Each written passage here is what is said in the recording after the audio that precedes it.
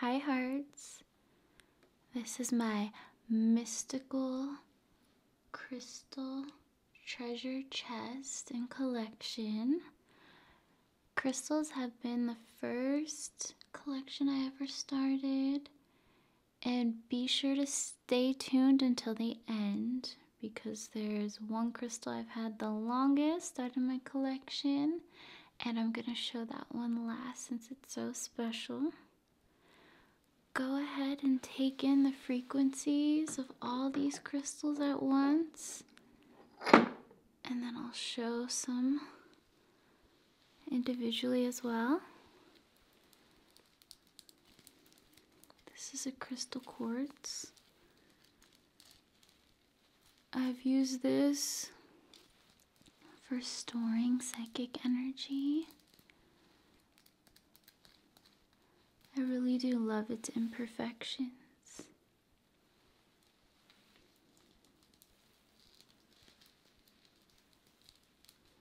And even when storing energy,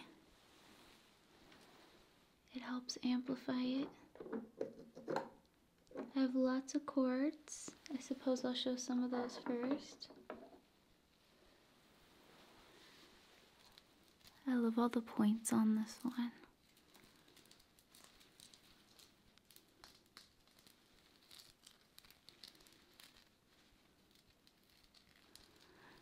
It's very shape-shifting like as well.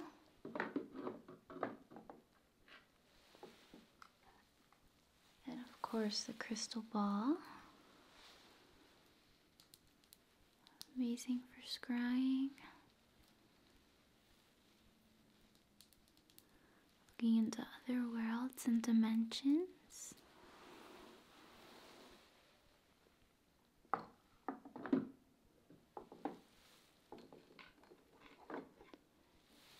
These are apparently rose quartz.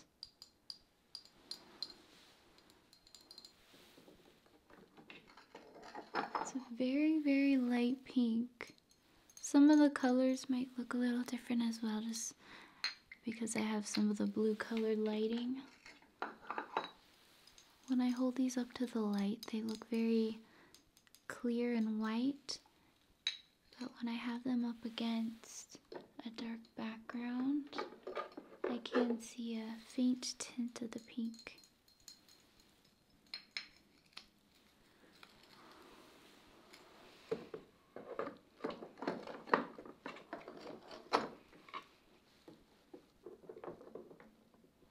Amethyst is another stone that I have a decent amount of. I love the dark spots. To me, they're almost freckles. And then the back part of it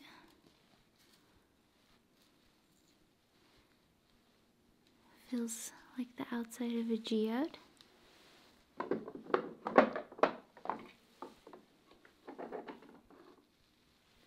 Great for increasing your psychic abilities, relaxing.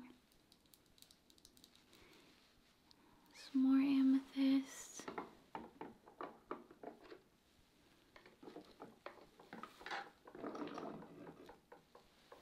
This one here is actually my favorite out of all of them. Some mineral deposits. Now, crystals can have typical meanings. And you can also just feel the frequency and channel each particular crystal. So one amethyst may even give you a different vibe from another amethyst. Let's go on to, there's so many to choose from. Carnelian.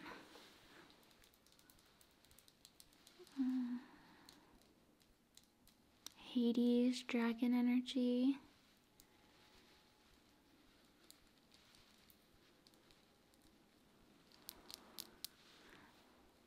I like the palm size stones. Easy to hold on to. Great for working with meditation. the different shapes, such as skulls. This one's Sodalite.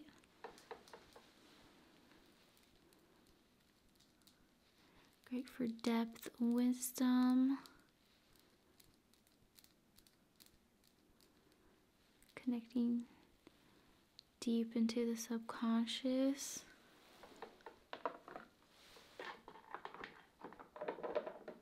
This solid black skull is one of my favorites. I have it on my own personal altar that I have for myself. I love connecting with death energy.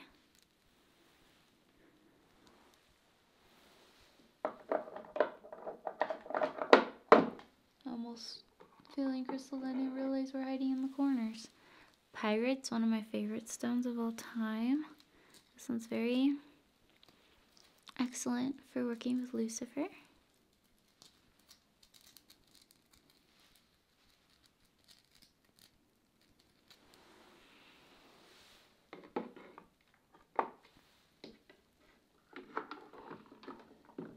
Some more pyrite. I'd also say this stone is wonderful for glamour spells. Appearing one way.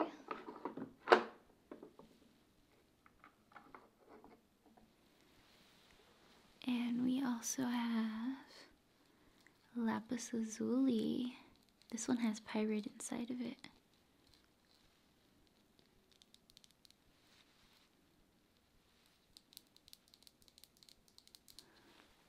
I have amethyst plugs that I'm wearing. I love wearing plug gemstones. And jewelry close to me, so I can feel the crystal vibrations throughout my day when I am wearing them.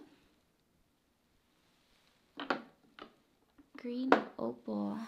This one's more of a rare one. I actually dedicated this stone to my watchers, which are Enlil, Inky, and Anu.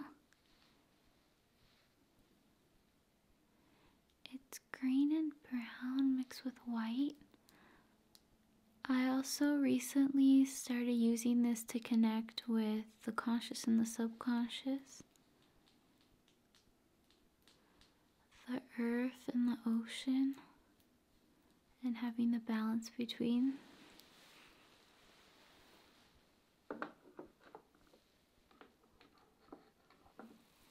Amazonite. It's very shiny. If you want to channel Ishtar,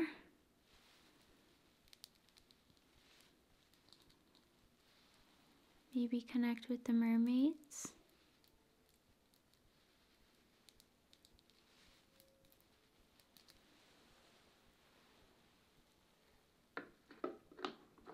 And I have some crystals, various levels here.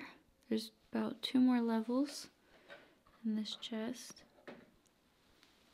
Labradorite.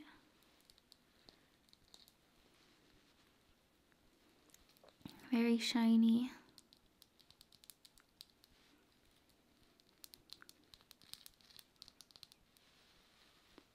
Scrying into the void.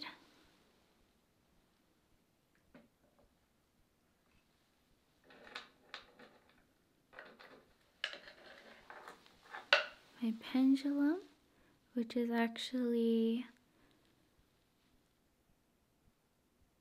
a smoky quartz.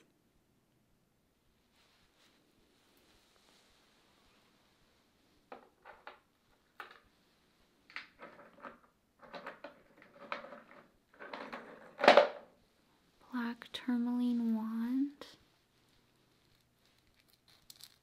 I'm going to be using this in particular with another video I've planned.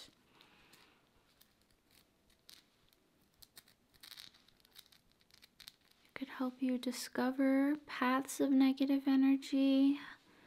You can direct it in various ways.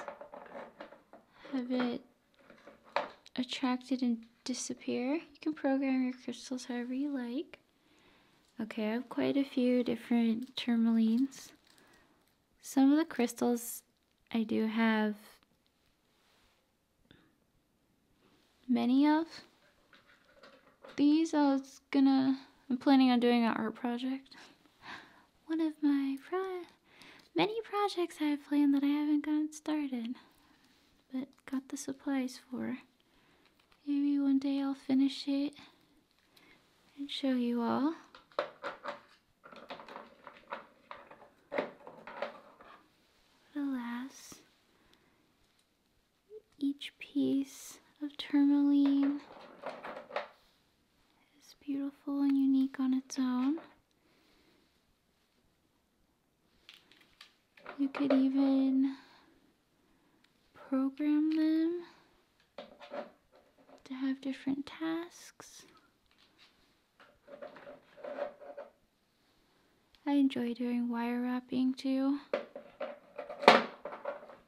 making jewelry.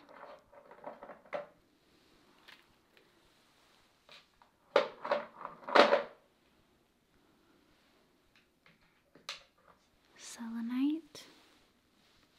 These towers are so cool. Great for connecting with the moon. Actually did some ritual work last night with Nana.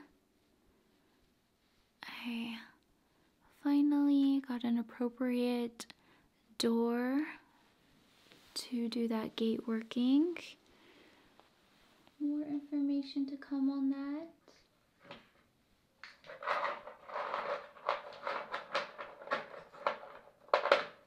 Let's grab some of these quartz pieces I got for wire wrapping jewelry as well. Wire wrapping can be a learning experience.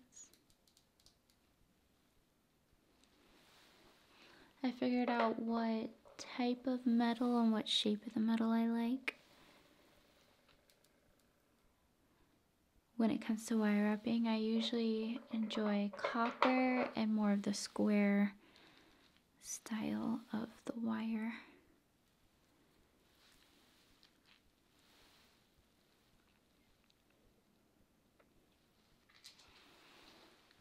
I usually take my time more with the crystals, but since I'm showing most of my collection, oftentimes I'll have a different crystal I work with each day.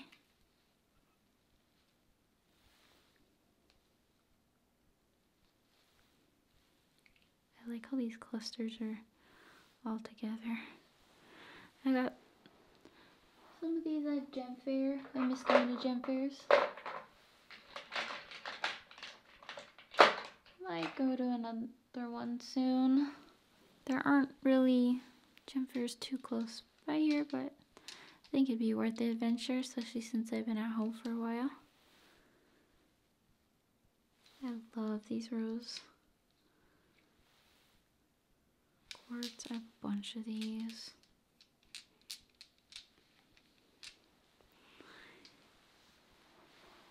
Yeah, those look more rosy than the other rose quartz I was showing.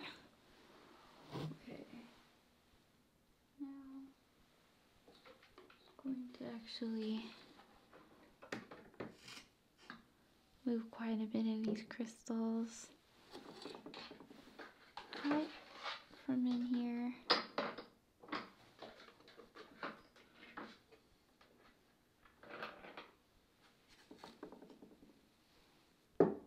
This will be easier to grab.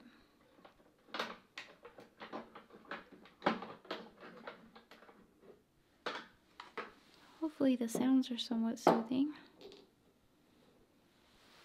Oh, and turn this on.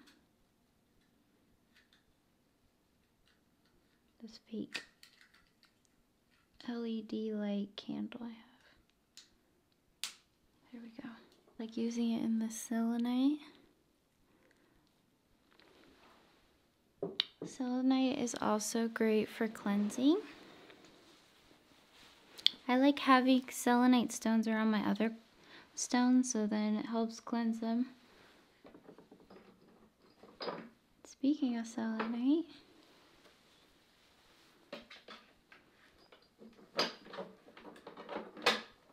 you know, I have a bunch more wands. Sometimes I have quite a few of the same crystals too for gifts. I love crystals and stones are some of my favorite gifts to give people. And these are great for cleansing your aura.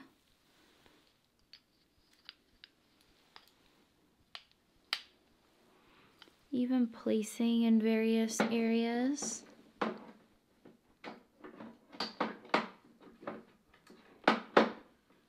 Strategically.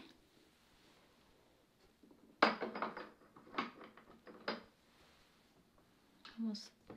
Oh, well, I am feeling around in here.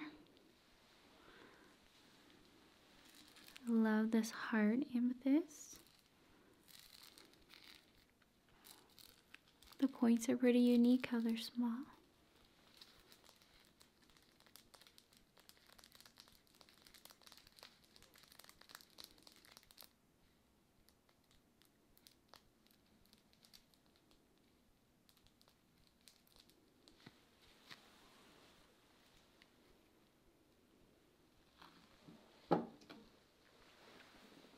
What else we got in here?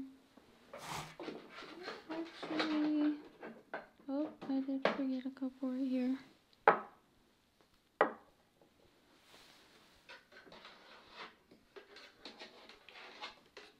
Okay.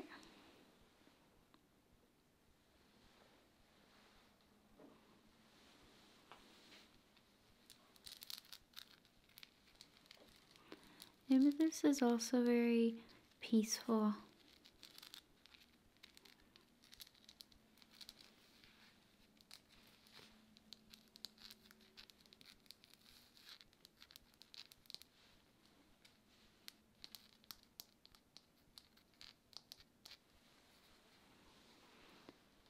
And high vibrational. I've been connecting with my soul more and raising my vibrations, and by doing that you'd be amazed with how your heart opens. I suggest that. I don't think I showed my nails. I got my nails done in Tiger's Eye, which is my favorite stone. I just got reminded because I have these Tiger's Eye towers.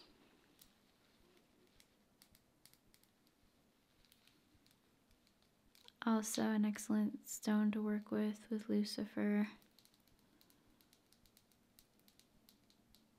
Towers are great for projecting the energy up because they are pointing upright.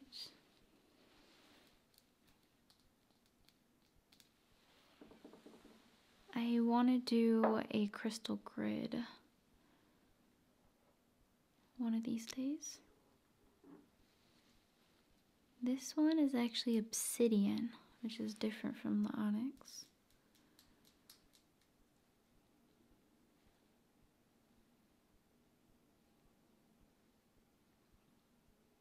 Has some reflections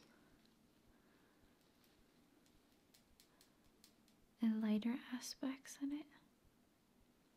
I'd say balance is a good way to use it.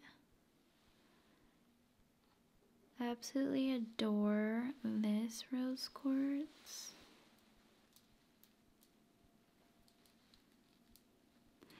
It's not perfectly shaped. But like I said, I enjoy the uniqueness of the different crystals. And the pink is very vibrant.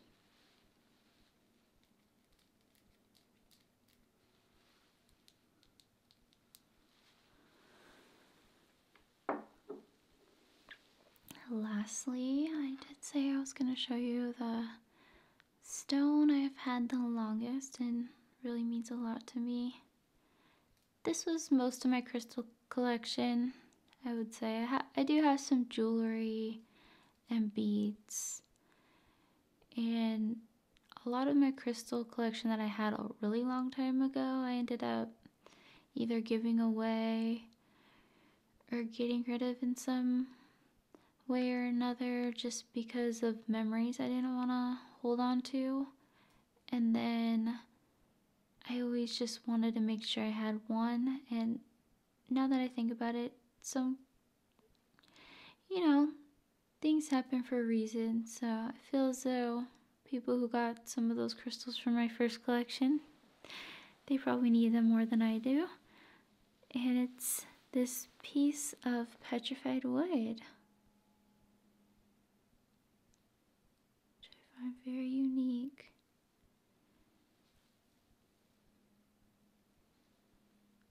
Almost looks like it could be a sigil type shape.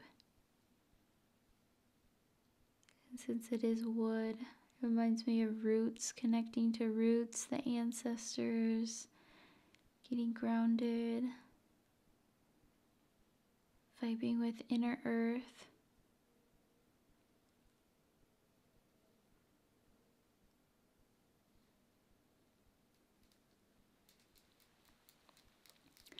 I think it's awesome when y'all comment.